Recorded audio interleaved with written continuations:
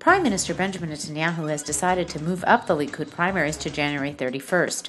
Vice Prime Minister Silvan Shalom, who has declared that he would run for party chairmanship, said that he would take legal action against the initiative.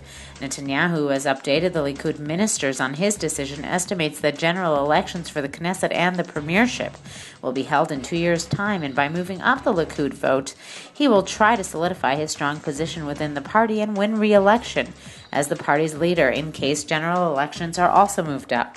Public opinion polls show that the PM's political situation is good and that Likud will likely form the next government. Netanyahu wants to take advantage of this momentum, which also was the result of the Gilad Shalit deal. The premier also believes that Israel needs political stability ahead of a possible decision on how to respond to Iran's nuclear program.